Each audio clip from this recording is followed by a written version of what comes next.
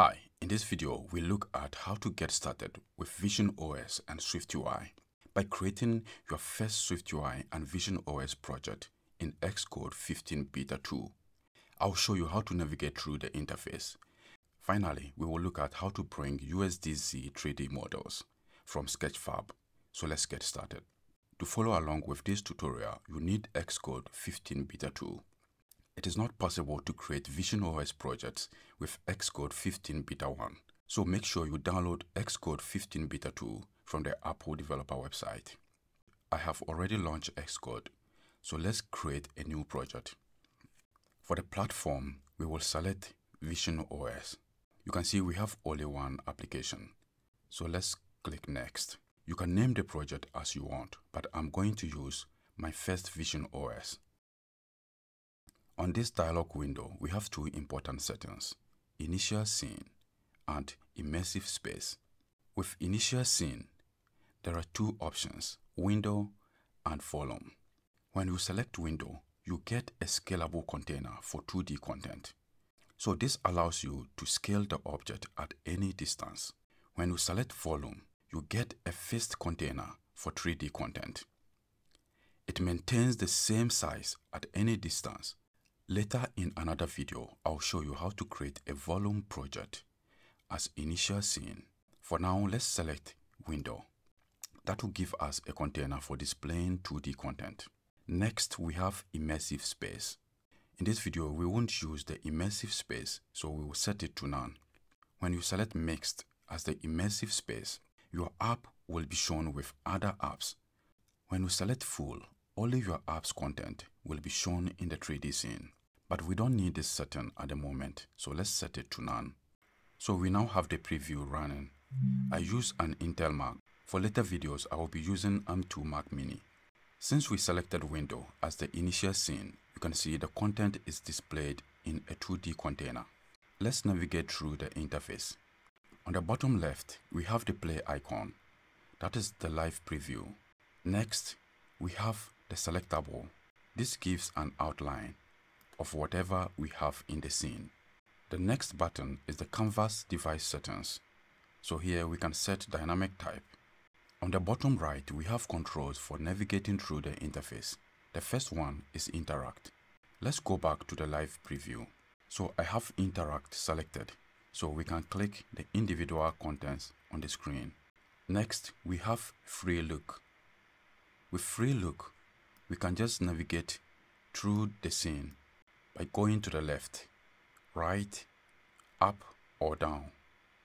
Then the next button allows you to pan through the interface. Then we have orbit.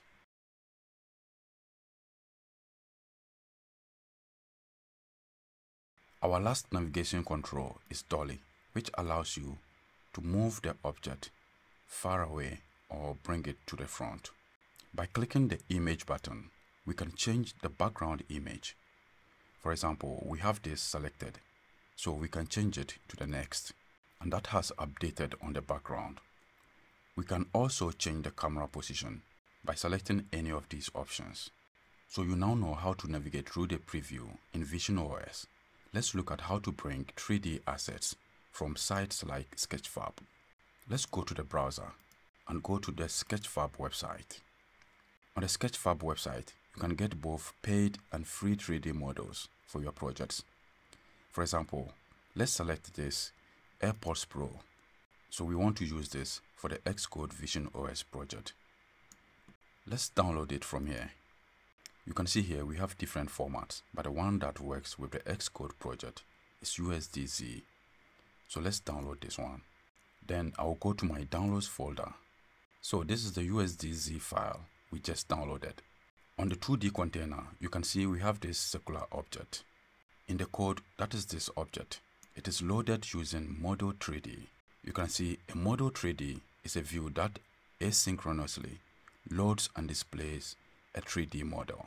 Since we already have the 3D model from the Sketchfab website, we can copy this code to load the 3D model we just downloaded. So let's go back to the Xcode project. Let's place a comment on the model displayed here.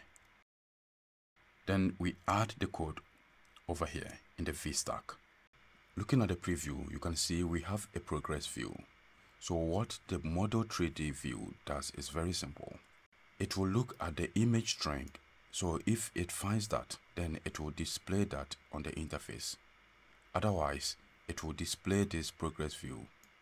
So by going to the project navigator, this is the file we added. If we click that, we can display that using Reality Composer Pro. So we can perform the same interactions like what we did on the Sketchfab website.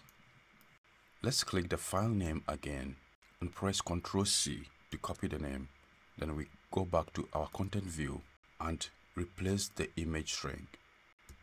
So now that we have the right file name, you can see it is displaying on the screen. We can now select any of the tools on the toolbar to navigate through the interface.